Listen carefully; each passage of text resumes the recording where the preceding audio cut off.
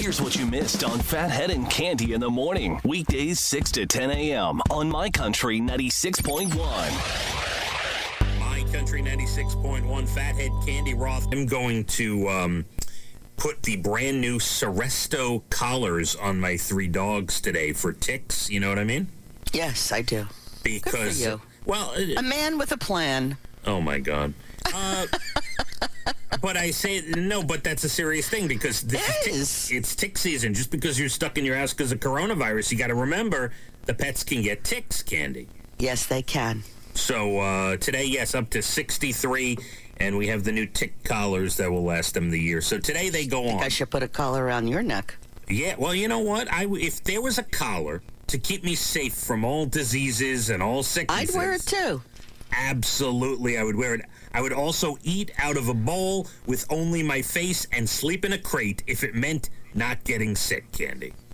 That is video to be seen, I'll tell you that. Did you hear, I know we got a lot of things to discuss today, did you hear about the tiger at the Bronx Zoo getting coronavirus? I did not hear that. The tigers can get coronavirus? True story. CNN reported it yesterday.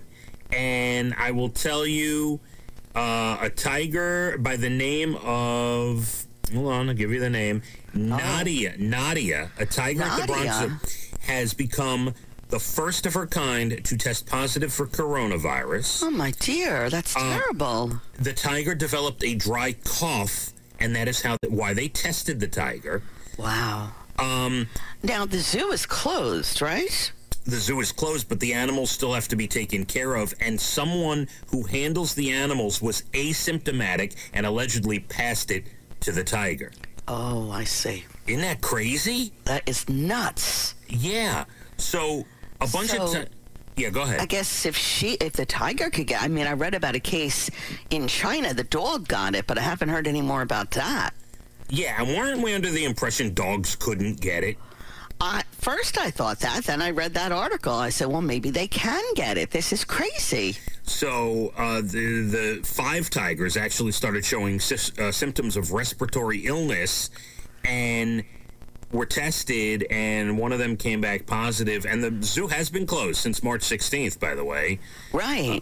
And it's just bizarre, too. Besides the scary part of the, oh my God, now animals get it, to me, the first thing I thought of was, really, of all animals, a tiger? After Tiger King was out on Netflix and all this stuff going on with tigers? But I can't believe, I mean, yeah, people are there. It's mind-boggling now. It is. So, it is. Yeah. Well, not sure. Free the tigers. Free everybody. Let's go. I'm done with this. Since we're on some of the hard news here, Dr. Deborah Birx of the White House Coronavirus Task Force is warning people the next 2 weeks are extremely important. Her quote, "This is the moment not to be going to the grocery store and the pharmacy." That is her quote, Cande.